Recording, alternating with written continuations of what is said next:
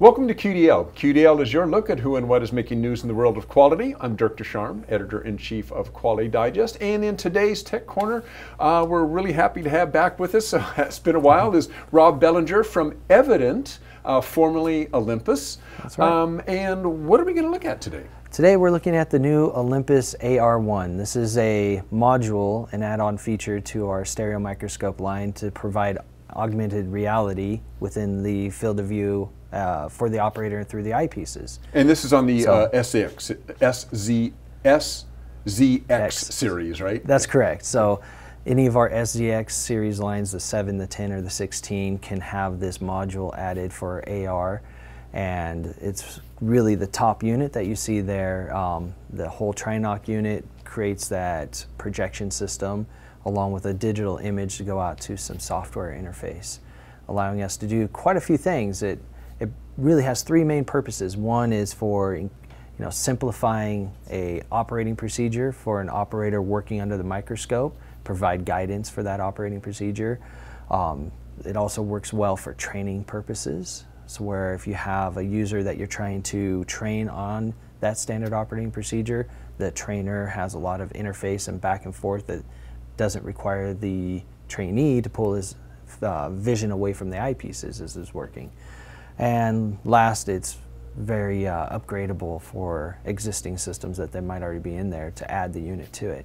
Okay. Since it's these few components. Well, take us through it. Show us what it does. So I wanted to start with the training, and the software is really simple. You have task, which would be like your standard operating procedures and the tasks the operator needs to go through while they're working under the microscope, or training, which is very versatile in here, allowing the software to show the screen and work back and forth.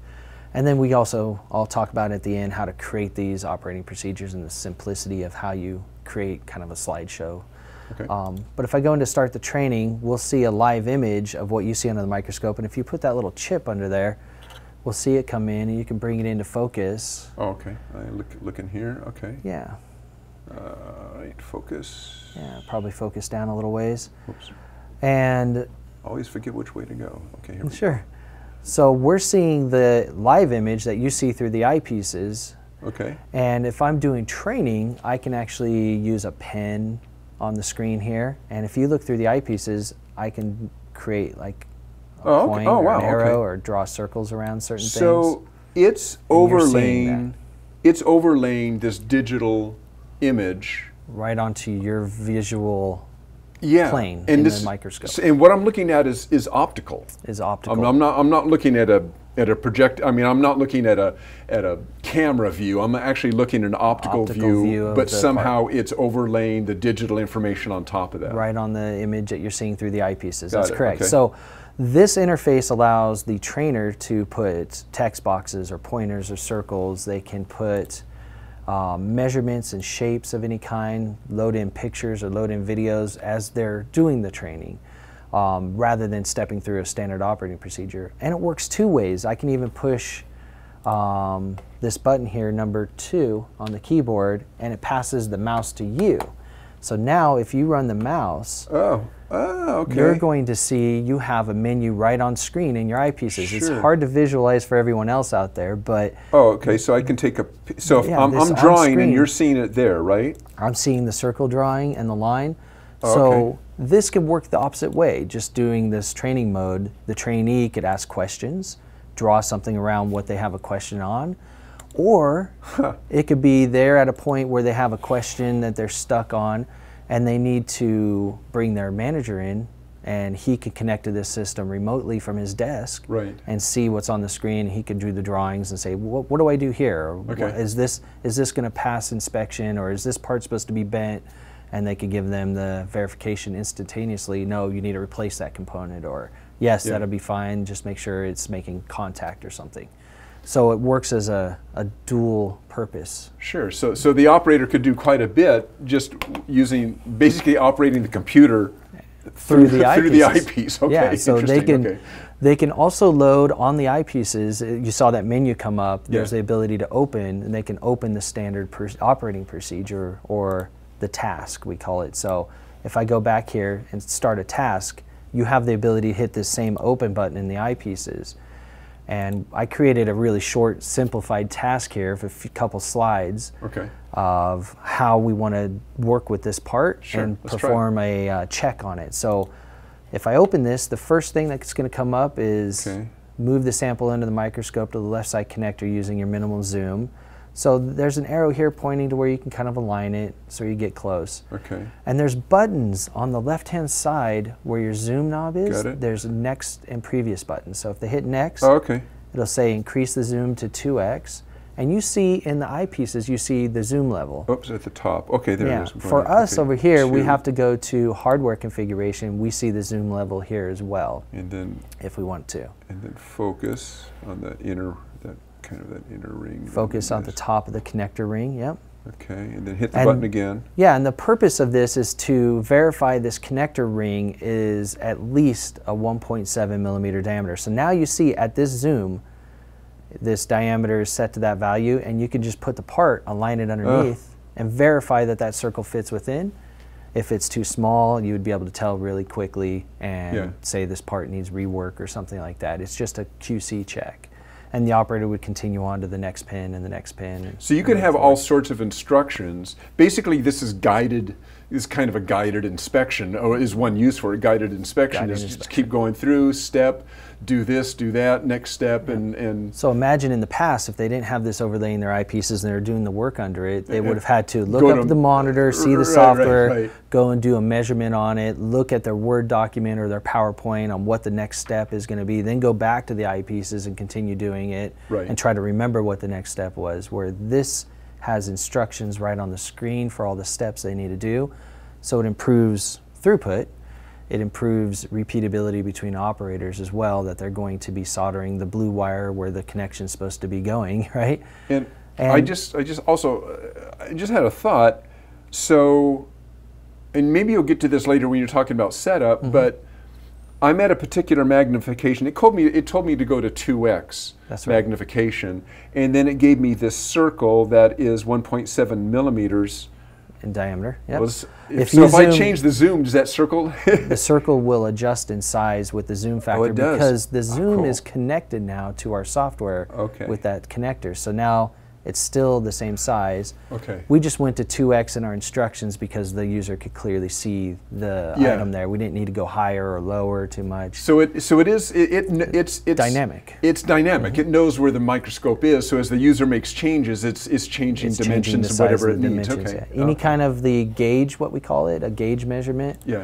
The gauge measurements can be widths, they can be diameters. They're dynamic with the zoom. So as the operator changes the zoom, we don't have to worry about it being incorrect calibration or measurement values because it'll dynamically change with them. So even though we told them to go to 2x zoom in the instructions, if they went to 3 because they wanted to see it closer, they would automatically size properly and still provide them the correct measurement.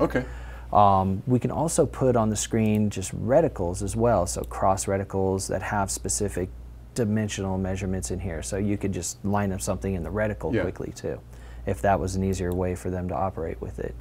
So that's all part of the setup of that scope of work. You put up the information you want. One of the other things that we tend to show is video guidance through here. So it's great being able to put pictures and text docs and the little measurements, but what if you have a complex thing that they need to do, perform a procedure underneath the microscope? You can actually have a video running in the background. So I'll show that with that other connector that we have there. And what I'll do is open up the spring test video. Get this in. Yeah, so this is just a spring connector, and one thing you might want to verify on here is that the springs are going properly down into the position and they're not getting caught on the side, so you actually have to deflect the springs. And it's hard to see them if you're holding it in your hand, but in here we can easily see, now that you've focused on it, the spring and where it goes down into the connector. So press the button and that'll move to the next step. So set the zoom at 1 and focus at the top, and then if you push the button, the next step here will be the video below shows an example of the spring alignment test. So you're seeing this video through your eyepieces, right? Right, okay. So the operator could take their So now I'll take my tweezers and kind or of whatever they're using, do what they're doing. and mimic what's being done. in here and verifying that they're working just the way they're supposed to in the video. Wow. This could be a video of how to solder the component in the right locations. It could be a video on how to assemble a micro connector to another connector and how to lock it in place or something, so they might be connecting two things together under the microscope. It could be a video showing where a certain circuit is supposed to be connected to a larger circuit, and they're doing that at micro levels too. So it almost sounds like what you're saying is that one of the main applications for this is, let's say, assembly operations kind of, or inspection operations. Absolutely. So manufacturing, so medical device manufacturing has gotten to such a small component level, they're doing a majority of it under the microscope. So where they can increase the visual resolution to the operator because they're soldering tiny wires now. It's amazing. And or doing small connections on very small circuit surfaces. So medical device or semiconductor, where you're looking at very small components and they're trying to assemble or verify the assembly of some component on a surface. Right. Maybe that requires measurements as well to verify placement of, say, resistor packs on a surface of a circuit board. They have to be placed in very specific distances to align to the circuit, the pattern or something. So they can do the quality inspection under here as well. Maybe it's not just assembly, it could be quality inspection and verifying everything done with a standard operating procedure. They have videos showing them what it's supposed to be, and they're verifying to compare to that, or pictures of what's supposed to be. And that all is done through the eyepiece, so it's very quick. They don't have to look away and interact with a whole nother computer monitor. And the whole training aspect that you talked about earlier, I think is really really useful. It can take training times down from weeks to days because it makes it so much more efficient and easier for someone to see and follow the instructions. So you could train an operator much quicker using a tool like this. And how easy is it to actually set up the like what we looked at today? How easy it is to set that up? Great question. So say you already have an SZX 7, 10, or 16. The only component you would remove is the tri-knock, which is the head that holds the eyepieces. This bit, Or you might have a bi-knock that didn't even have a camera. You would replace it with the AR unit. It can even fit, as you see on here, we have our ergonomic components if you have those, or you can add them to bring the height of the microscope higher, because you're much taller than I am. I'd have to get on my tippy toes to see through there, but I could crank this down and adjust it to my height. I do want to touch on this a little bit. We've covered the SZX microscope before, but for those who haven't seen it, the ergonomics on this are really impressive. And tell me if I forget some of these. You can move the whole height. That's an eye point height adjuster. So if you twist this whole thing moves up and down. It does, and it won't change your field of view or I was going to say, nothing changes. I mean, as I move this up and down, my field of view doesn't change, the focus doesn't change, nothing changes. Yep, and then you have the tilting heads and long tubes for ergonomics, so you're not hunched over, leaning over. You can see, like on a table, you got a great table here that's height adjusting as well. That's very ergonomic. So some operators want to stand and work sometimes, then they might lower the table, readjust this, and sit and work at it. It's great for ergonomics because sitting in a chair for 8 hours a day can be long, so you're standing at a unit, cranking the eye point up, and being able to stand and work at it for periods of time is really good. So that can be added to the system. It doesn't have to be for the AR to work with this SZX zoom body stereoscope. A proper camera system, so our DP23 or DP28 camera systems attached to, so where you can go out to the monitor, and if you already have your own PC, great. If not, you'd have to add a PC and a monitor system to create the procedures and to do the interaction back and forth. Talk about creating the procedures. Yeah, great steps. So back at the home screen, I'll open one of the procedures I've done in the past, like that pen measurement one. It really is as simple as a PowerPoint. It creates slides on the side. The slides don't have the pictures of the live image in them, it just has the overlays that you want to have. And this white dotted line corresponds to the field of view you see through the eyepieces, because the eyepieces are round. The camera is rectangular and sees a little larger field of view, which is normal, but you want to make sure whatever you're creating in each slide is in position under the eyepieces. So as I'm creating it, you'll even see the change. If I move this to the top, you would see it in the eyepieces move to the top, right? Oh, yep, okay. So the other thing is they can insert pictures on any of the steps as they're going through. If they have to insert a picture of this is the blue wire, this is what it's supposed to look like and where it's supposed to go, they can have a picture right in the view here. How many boxes can you put on a slide? I think as many as you can fit in the field Oh, really? of view Okay, here. so you Yeah. just keep adding, kind of again, like if I wanted to put another text box Okay. down here, I could draw it in, and I can type in anything I want down here, and that text box would appear through the eyepieces now as well. Yep.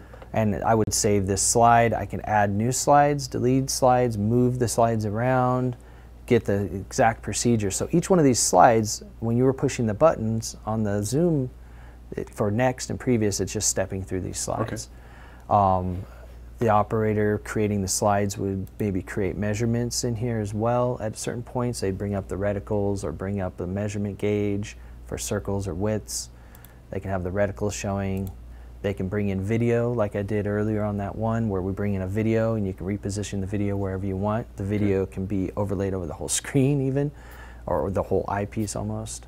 And text boxes and pictures. So it becomes a working document that you save, and then at the beginning they load it either directly from the eyepieces, like you were saying, you could bring up the menu, or we could load it here and start the process. And then you just step through it using the buttons on the yeah, buttons, or you can use the the mouse. Okay. Yeah. So that's pretty much it. It's as simple as that. It's very PowerPoint-esque. You just change the font size, change the colors, change anything you want in here, and then save this. And then when you go back home, you open it. You select the one you want to open, like the spring test again, and you have all of it set up in the field of view. And this is, I think you said this earlier, this is only for the SZX series, right? SZX series, yeah. Okay. They're the series that allow you to mount and separate the try and knock off the head. It's a specific series for us.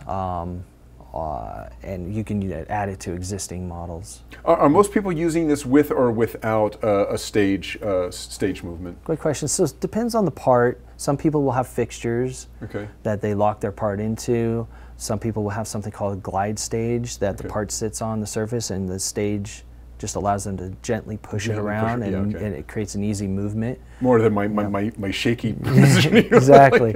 Or you can put a physical XY control drive stage under these as well, or go even fully motorized stage and have a joystick. Who's showing the most interest in this right now? Right now it's medical device. They've had a need for a long time to standardize procedures between operators and to get rid of the guesswork out of things, so they don't have to worry about soldering a wire in the incorrect position or connecting a connector on the wrong spot. So right now all they're doing is having on the screen their scope of work. They look over and there's pictures in the PowerPoint and they're like, okay, that's what it's supposed to look like, but they're back and forth constantly, and it slows them down, and it has a lot more it's a lot more prone for error. Now that it can be right on the eyepieces, visualizing as they're doing the work, it's going to make it faster, easier for them, more ergonomics, so they're not constantly moving around, looking back and forth, and the accuracy level should improve because it's guiding them right on the screen. Right. And that's where it's falling in, but we're seeing it in any kind of manufacturing, and it's new for us, so we're growing the interest. And it is available on the market right now? It is available right now. We we'll have demo units going around the country, so they can reach out to their local sales rep and ask to see a unit, and we can even send in evaluation systems and set up evaluation systems, or have the customer even set up their own evaluation system if they want to. Okay, perfect. All right. Well, Rob Bellinger, Evident. Yeah, thanks again. Appreciate it. Thanks for the time. Thanks to all of you for joining us again here today as well. If you have any other equipment you'd like us to bring on the show, just let us know, or some topic you'd like us to cover, just send it to qdl@qualitydigest.com, and I'll do my best to bring them on the show. That's it for today. Thanks for joining us, and we will see you at the next QDL. So long.